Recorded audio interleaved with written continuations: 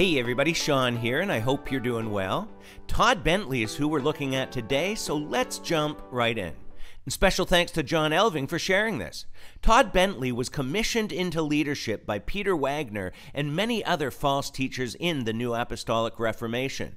Shortly after this commissioning, he left his wife and kids for his assistant, who, by the way, had an episode where she seemed to be possessed and talked about an elephant and Oral Roberts in a dream. This divorce should have disqualified him from ministry, but of course the leaders in the New Apostolic Reformation didn't seem too concerned. Todd even admitted at one point to having 25 demons as a Christian. You can find lots on Todd and his conversations with his gigantic angel named Emma. Interestingly enough, Bob Jones told Todd that this same angel named Emma was the one who helped birth the prophetic movement in Kansas. You know, the Kansas City false prophets? Not to mention, this liar says that God told him to kick an old lady in the face for healing, amongst many other brutal healings. And you can see lots more on Todd in his playlist here on Revealing Truth. It finally got to the point where even the leaders in the New Apostolic Reformation had to wash their hands of Todd, most likely to preserve their own tainted reputations. But clearly, this is not someone that should be in a leadership position influencing people in the church. In this video back in 2010, thanks to Mark Scott for this, Bob Jones says that God told him to remove a curse from Todd. In a trance, I had a vision, and in that trance, the Lord come to me, and he said, I want you to break curses. I want you to break a curse off of Todd Bentley, because well-meaning Christians has put a curse on him, and that's leaving an opening for him to be assassinated. Well, that didn't seem to do too much because we've seen all that's happened since then. Todd was out of the limelight for a while, but has come back in full force. And in this video, he's trying to suck the anointing off Charles Finney's rock. The crazy thing is that it's just a rock. It's not his grave, not that that would matter, but this is just a rock with a plaque on it. But here's what Todd says. I was carried to this site in a revival in Ohio. I was carried here in the spirit to that rock and had an encounter with the angel of the Lord. And I gave this big prophecy in Ohio. And you know, but I had been here one time in the natural many years ago. But when I came back in the spirit, I didn't realize in the beginning that it was to this site.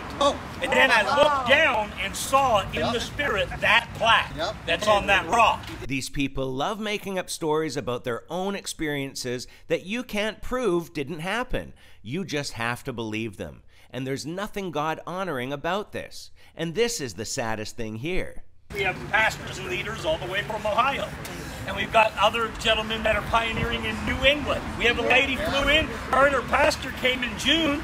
She came again. She's all the way from Japan. Came from the School of Revival. People that have come up from Oklahoma. Just about all over the place. Why? Because we're spreading the fire of revival, right? People have to be willingly blind to continue following this guy, but yet they're coming from around the world to see him and attend his school. He talks a bunch about bringing the fire of God and revival, and then a bit more about Bob Jones. Now the other thing is, when Lord's prophet Bob Jones was here, and also Paul Cain came here too to the church. So you had Bob Jones here, we've had Paul Cain here. They brought prophetic words here, the prophets in our time. Yep. And here's the thing that's interesting is, now I talked to Bob, and Bob said to me, he said, Pat, it is the angel winds of change who's blowing wind right now. Every time we come here, this angel comes. He said, Pat, the angel winds of change is coming to restore the Finney revival. Come on. Then the angel of truth appeared to Bob, and he told him all the facts of the Finney revival, and he said, that is your inheritance, and you will get it back. But when then 95% was saved, but the angel said, now 100% will, as it's restored, will be saved. It seems like nobody tests the spirits in these groups, and often they just relay useless information. This crowd assumes any angel visiting them must be a real angel because they're, quote-unquote, Christians. Here's what one of his comrades says. You know, I am such a firm believer in impartation and portals and places where there's an open heaven and just being here. Here comes the wind. Mighty rushing winds. Because remember, the winds there are caused by an angel. It's always the same stuff. Impartations, portals, and open heavens, all sounding so New Age. They sing and they break out in tongues, without a translator, mind you. But let's get to the main focus of this rock anointing. Yeah. Let's get around this rock, everybody. Maybe we can just hold hands, because we're going to be a mighty impartation here. Really? Why is that, Todd? Because you're holding hands around a rock with a plaque on it? Please, forgive my bluntness, but this is stupid. The memorial stone.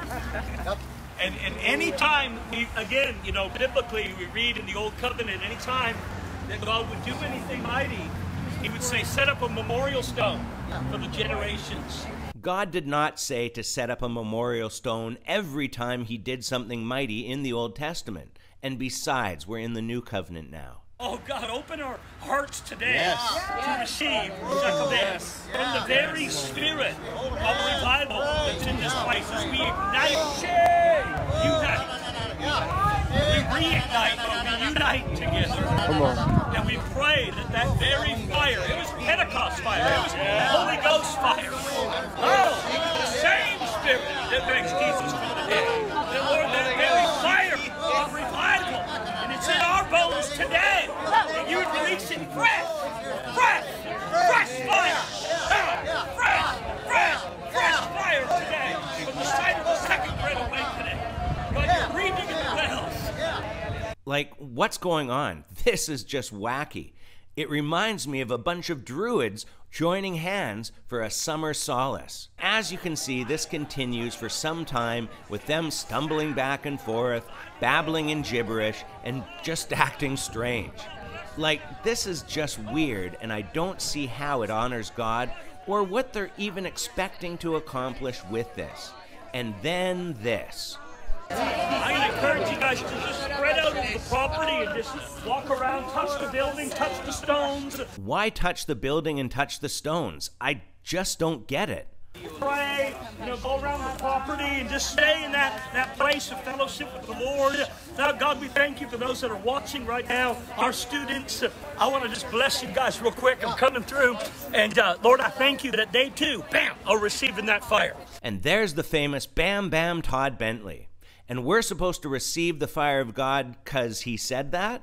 There was this thing that we were sharing today, Todd, on brokering the anointing, how we're all brokers of the glory and brokers of the anointing, stewards, dispensers, yeah, brokers. So we just released that. If you're watching, you know, we're encouraging you to just understand that you might think it's just nutty to come to a site where a rock is and you say, what in the world could be on that rock?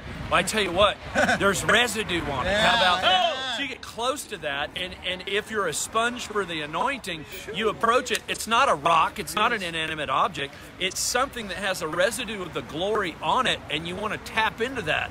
And so that's what we've been doing. My friends, these are words to deceive the naive. It's a rock with a plaque. There is no residue anointing on that rock from God or Charles Finney. And if you are listening to people like this, you need to stop. Anyhow, I'll leave the full link of this below, but we're going to leave it here for today. So as always, leave your thoughts in the comments below. And until next time, take care and God bless. And don't listen to Todd Bentley.